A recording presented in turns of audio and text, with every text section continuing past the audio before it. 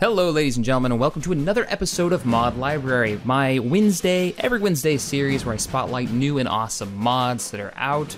This one is over on Mod Database. It's for the original Company of Heroes, which is probably one of the best real-time strategy games ever made. I love that game. Anyways, this is Modern Combat, and like the name suggests, it takes Company of Heroes, which is set in World War II, and ups it to the modern era. So you've got the U.S. Marines fighting the Chinese forces. It's got a campaign. Now, I haven't played too much of the campaign. I'm playing a lot of the skirmish, but the early mission of the campaign has you heading in the beach and getting a beachhead, a front for a assault on the Chinese mainland. And it's pretty cool. You've got some Marine scouting special forces that are sneaking in, taking out communication arrays and anti-aircraft. Pretty neat stuff. But we're going to jump into skirmish, and I'll show some of the units off. Now, this is total conversion, so they're trying to replace all the assets, which you will see how much they've gotten through so far. Now, one thing that's kind of weird about Company of Heroes that I found is you've got to actually launch a game in skirmish before you can load a saved skirmish game. Yeah.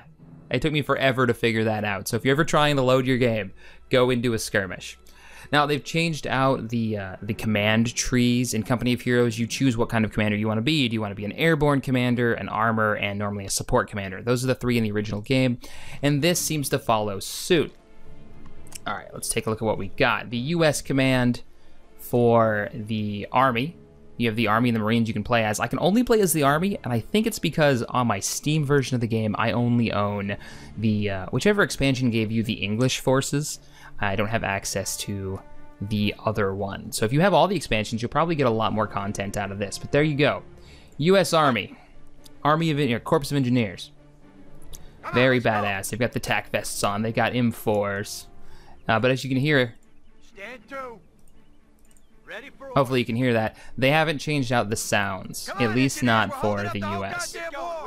Yeah, they still pretty much match those. It's not a big deal. Build another group of engineers and go ahead and research infantry command and show what you can build real quick. So the basic defensive structures are all the same, but now you get the tow emplacement. It's their anti-tank emplacement. You shoot a tow missile out of it, and it can turn in any direction, which is a nice benefit. As for structures, only 3 infantry headquarters, you get mechanized, and then you get the armor headquarters. All fairly easy to build. They use fuel, so there's kind of a time progression that isn't too ridiculous. You can get matches that go really fast and are very intense. The 3 command structures are air superiority, so that would be your airborne version from the original game. Close area battle, which I think is support. I haven't tried them, but I have gotten a lot of playtime as the armored warfare and the air superiority. So, let's go ahead and get into a later match. I'll load up a game. You can see some of the late game units. Air Cav. I really enjoy the Air Cav because it's they're Army Rangers, and they'll rappel out of Blackhawks. And that's how they've replaced the Airborne from the original game. Totally worth it. So, let's see what's going on here. Check my battle map. We got a M2A3 Bradley infantry fighting vehicle, which is awesome, and I have the upgrade to give it. Oh, I don't have the upgrade. Oh yeah, I do. To give it the missile launcher. Oh yeah, lots of fun. As you upgrade, your units get experience. You'll be able to take offensive and defensive bonuses. Here's an infantry squad that's already on the ground. I guess they're having a little bit of a bug. Their weapons kind of aren't showing up, but let's show off the air assault. So we're losing this point back here. This is behind enemy lines. So let's reinforce it. And the Army Rangers show up, drop their rappel lines, and hit the deck. Really a nice touch. Animations are pretty good. The level of detail is fantastic. They do have, like, you know, the proper weapons. They've got M4s, M16s, MK11s. They've got their tac vests on. You can upgrade them with mods, with M3 mods, which you get the anti-tank capability out of them, allowing you to drop forces anywhere on the map, just like the Airborne from the original game. Now, this is a map from the normal game, but they do have a collection of maps for the expansion, or for the mod. Let's see if we can start some shit real quick. Vehicles range from, the Jeeps have been replaced with Humvees, which you can upgrade. Like this one has the automated system upgrade, so the gunner is actually inside, and you can see he's got the laptop and everything. He's controlling the machine gun up there. Oh shit.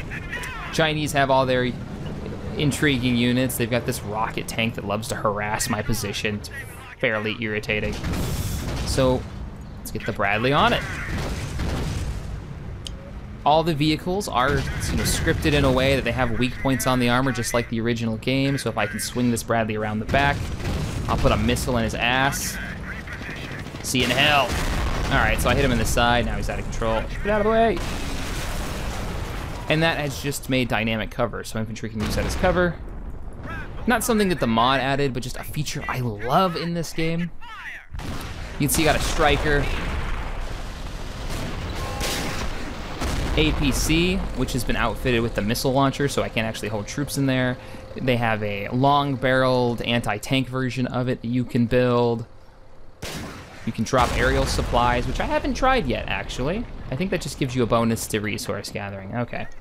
Let's try an air AT strafing run. Come on. We're gonna bring in, oh, he's gonna be dead. Oh, well. Oh, maybe not, maybe not. Come on, A-10. Oh, he was just outside the giant gun that aircraft has. And the last ability they get is Eye in the Sky, which is a Predator drone will fly over. Sadly, it won't shoot, even though it is a Predator drone and it has the weapons equipped. Or it is a Reaper drone. It won't actually shoot at anything, but it'll give you some, give you eyes on, say, there's a T-59 battle tank, main battle tank for the Russians. They must be fighting a tank commander.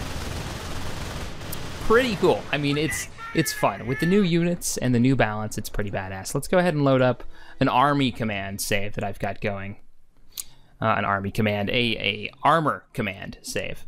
It's mid-late game save, just like that one was. I probably could have taken out the enemy 3 or 4 times over. I just wanted to test out units.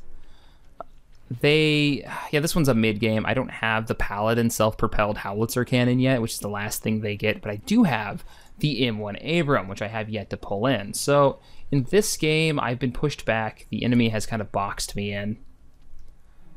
But, oh, I don't have the manpower yet, so we're gonna have to just survive a few more seconds and let that manpower trickle in. They keep harassing my position with light BMPs, with these light troop transports. But they haven't been able to get through my defense, and mainly, as you can see, the tow launcher back here is just a beast. Ah, oh, that's too bad. It seems if you load a save, it'll break their guns. Maybe he'll fix a little later. Got a mortar team back here.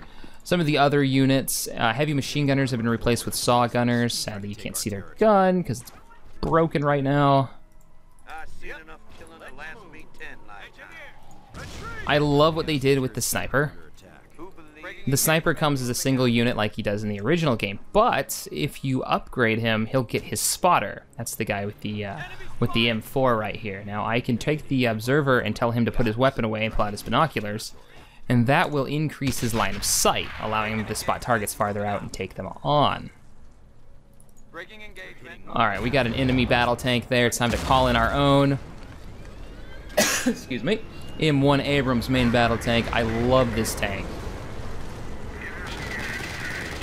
It's a beast. Sadly, you can only get one.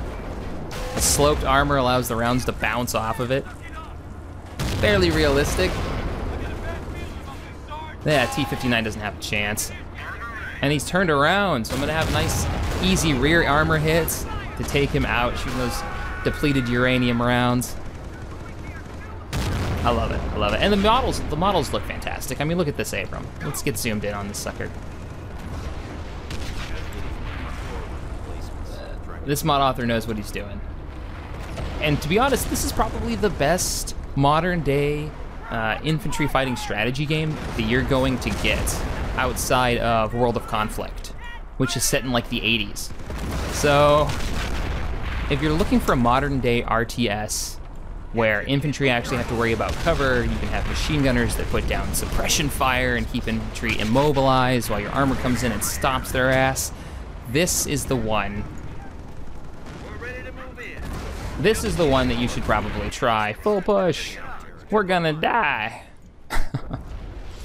Pulled a couple Humvees up. Nope, I'm broke. All right, guys, well, if you enjoyed this episode of Mod Library, the series is every Wednesday where I spotlight a new kick-ass, hello Chinese main base, a new kick-ass mod that is out, then hey, hit that thumbs up button, subscribe to this channel, and as always, thanks for watching. I will see you guys next time.